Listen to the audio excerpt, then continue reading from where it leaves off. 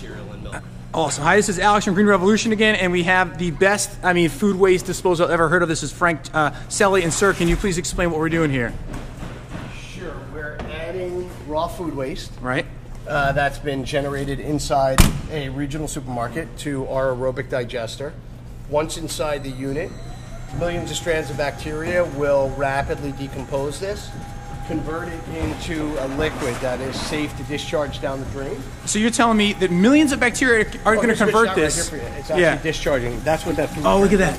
So this beats any sort of model I've seen of any compost from Mr. Celli, because this goes back into the sewers, right? It is completely biodegradable. There is no extra... There's no byproduct. No byproduct. No. And you don't have to use augers. You don't have to use anything that shaves or cuts or anything. No. It's all bacteria. No grinding, no cutting, no chopping. The bacteria will naturally just decompose this waste just the same way your stomach will use food waste as energy. Right. What'll happen here is the bacteria will attack all the solid components of the food, and the byproduct will be that liquid, which is food is 70% water by makeup anyway. Food is 70% water. Right, so why attack 100% when we just have to attack 30%? Right. So let's rapidly turn that food, the solid, the 30%, into liquid. And let's discharge it down the drain. Let's eliminate the need for trucks and collection and which is carbon, right? We're burning carbon. We're polluting the environment. Absolutely. We're not paying someone to drive a truck, or we're not polluting the environment while they drive that truck. Exactly. This is infrastructure that's already in place, right? So why not transport using infrastructure that's already in place? Infrastructure that's already in place. You're using the systems. Existing plumbing. Existing plumbing, existing Absolutely. systems. Yeah. So this is, look at that. Now it has stopped, I guess, exhaling or pumping out. Yeah, because what happens is the unit works in cycles. Okay. Right, so we add simply moisture, heat, and oxygen, which are key to the process. Moisture, heat, and oxygen. Yeah, the heat is naturally reoccurring, so as this food is digested, you can feel inside. You've probably felt some heat coming off here. Look at this, ladies and We're gentlemen. not heating this, so there's no combustion. There's or a whatnot. nice perfume. Yeah, it's it basically smells like what you put in it. It almost smells like, in a weird way, like I used to work at a wine shop. It almost smells like the fermenting. You smell a little bit. Well, that's what's happening right now. Yeah, Right? You smell some citrus right now. Citrus. You can see. I can see these are melon rinds for sure. So there's been a bunch of melons put in here today. Right now, as of today, this has probably been loaded with, after what I just did, probably about 750 pounds in one day. Yeah, so far and you can see what's left. Yeah, they'll probably end up, I'm guessing, around 1,500 pounds for the day or so. So instead of throwing this out, like we said, and having a truck or another waste system or a waste company hauling these away, you're taking this produce that's not used. Correct. And you're putting it back into the existing system, the plumbing system. Correct. And it's completely returning to nature in the most carbon least intensive, right, eco-friendly way. I mean, this to me is spinach and spinach. I don't know what. Spinach looks like something. Crackers, maybe. Yeah, crackers. Like yeah, that. Spinach and crackers. So none of this is able to be sold. All right. Right. Either the product has been damaged or it's past its expiration date. Right. For whatever reason, it can't be sold. So as opposed to having to store it in toters or cans here and have a waste company come and collect it, transport it long distances and bring it to a landfill or even a compost facility, it's gone right here. The beauty of it is we measure each and every increment of waste in real time and present that data back to our customers so that they can quantify and qualify what are they wasting, and hopefully affect change in their supply chain management. And their supply chain management. Yeah, supply chain management. So ideally, if a supermarket knows it's wasting 50 pounds of bagels every day, ideally they'll bake 50 pounds less. Because ultimately the best environmental solution is not to create the waste at all. Can you say that again? That is like and this is from a businessman too. I interview all these like really true like professors and people eco-friendly, but this is like I think where the rubber hits the road. You are making this happen and being profitable doing it. Could you say that last part again? I'm certainly not a professor. Yeah. I am a businessman, but I have a vast amount of environmental experience. Right. And ultimately, the ideal thing is to reduce the amount of waste that is created. That's going to have the most positive environmental impact.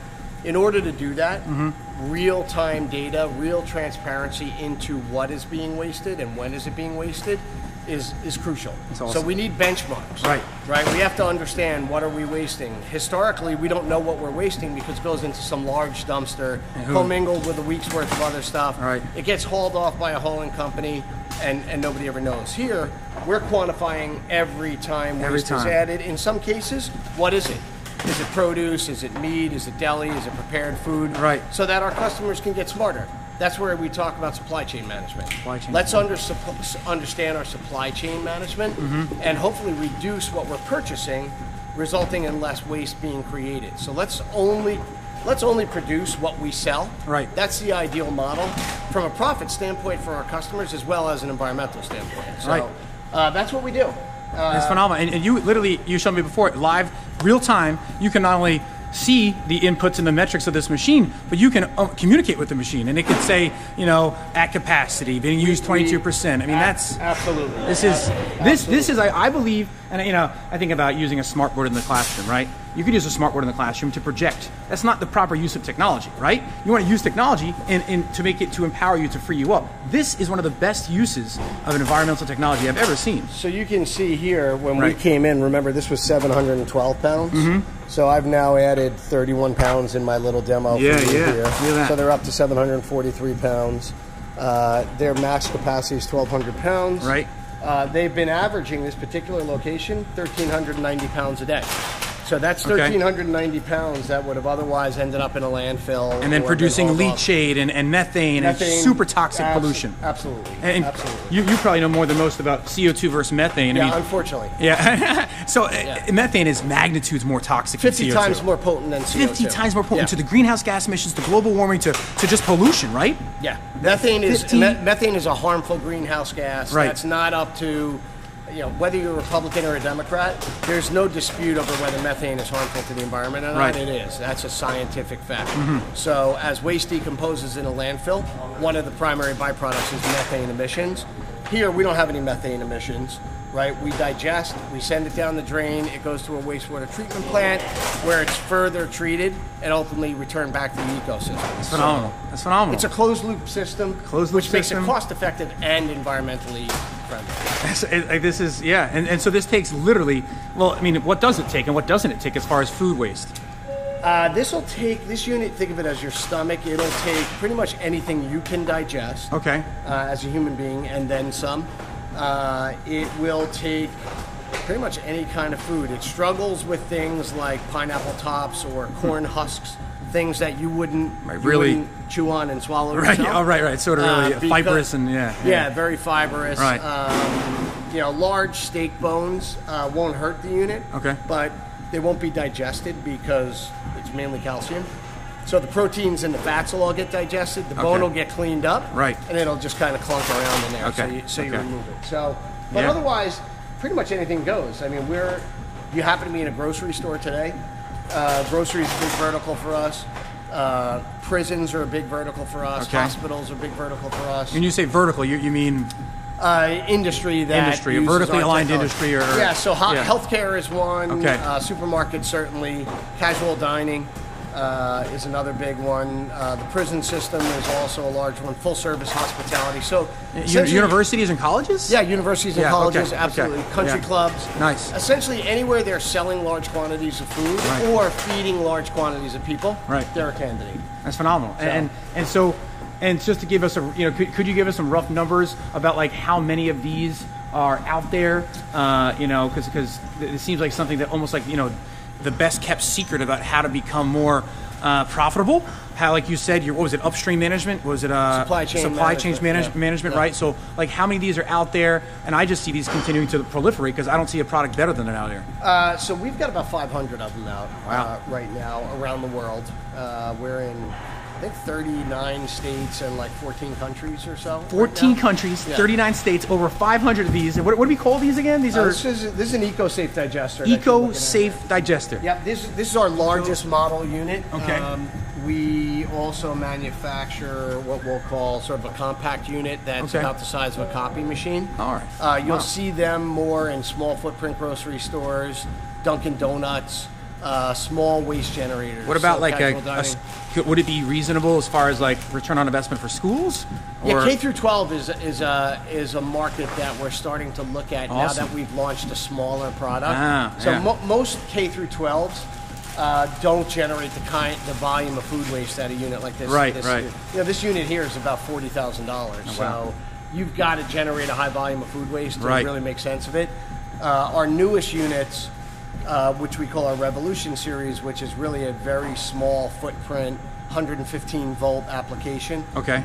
Those are much more cost effective, so they could fit the bill for K through 12 and smaller generators like quick service foods and whatnot. So, and is it just a leasing model or a purchase model or both? I'm curious. We prefer the leasing model. Okay. So because there's bacteria in here, we need to replenish those bacteria periodically through the year. So, I mean, I know there's naturally occurring bacteria like on all of us, microbiome. Absolutely. So, yeah, talk to us about that. These will naturally reproduce. These will reoccur. However, as you saw, when we're discharging waste, we're discharging bacteria at the same time. Now, that's harmless because the bacteria we discharge is the same and similar bacteria to what's being used in the wastewater treatment plants. Okay. So, in other words, we're introducing a process sort of upstream, and then it's flowing back to the wastewater treatment plants. They're using the same bacteria as a primary, so it all works well.